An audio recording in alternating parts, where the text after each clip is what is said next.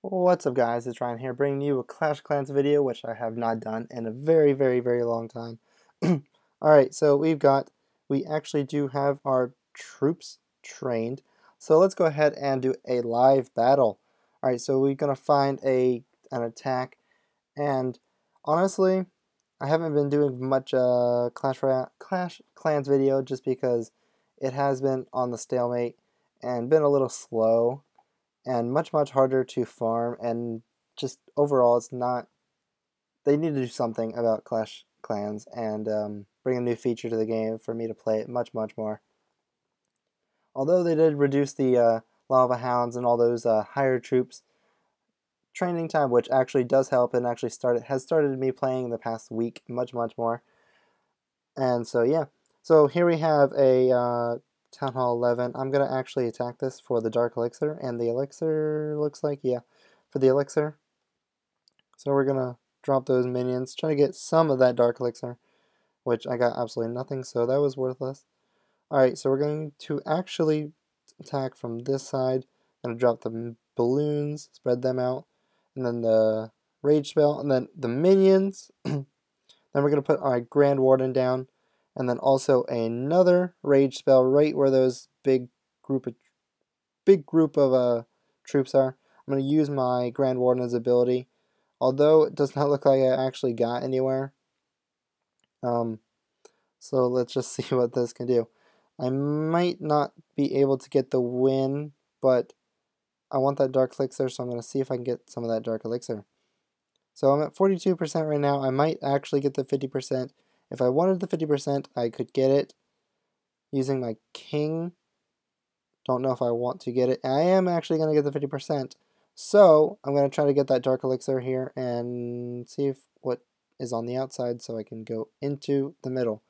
Alright, so hopefully, okay, the king does go in the middle, and he's going to actually probably go towards that elixir collector soon enough, and going to be targeted by the Eagle Artillery right now. I'm not going to use his ability just yet until the time is needed, and I'm going to use the ability right now before everything is being targeted at it. See if I can get some gold here, a little bit amount of gold. And so I did attack this base for the Dark Elixir, and overall I actually did get almost 2,000 Dark Elixir with the loot bonus. So yeah. Alright, let's go ahead and look at an attack. Let's go ahead and look at this attack right here. This was a replay right here. This was a dead base. I'm going to use my Lava Hounds on the top and drop the balloons, and then the minions behind going to use rage spells on the balloons. So I thought the Lava Hounds would last longer, mainly because everything is pretty much dead in the center, although the air defense does do a pretty good damage on Lava Hounds. But I'm going to not be using another Rage Spell, I don't think. I'm going to be using the minions to clean up the rest. I only have 20 minions to clean up, but I do have my King and Queen, and my Queen right now is actually upgraded to level 23. So I did get her up, and I've been getting up my Grand Warden to level 8 and hopefully level 10 soon to get another ability. Gonna go ahead and speed up. I use my King's ability down here to get some of this troop. I use my Queen and Grand Warden on that side. Gonna use my Grand Warden's ability and then my Queen's ability once time comes. Gonna get that elixir, and overall I got 800,000 loot in this raid plus loot bonus, and it was a great attack.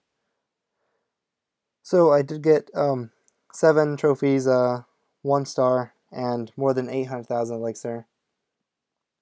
So if you want me to do more Clash of Clans, I can definitely do more Clash of Clans. I will be playing more this summer, hopefully. So if you do like Clash of Clans more than Clash Royale, leave a comment below and tell me if you like the video. Put some likes on this video, like the video, do whatever you gotta do, and share this video if you like it. But other than that, if you like the video, make sure you give a thumbs up and subscribe for more. Until next time, peace out.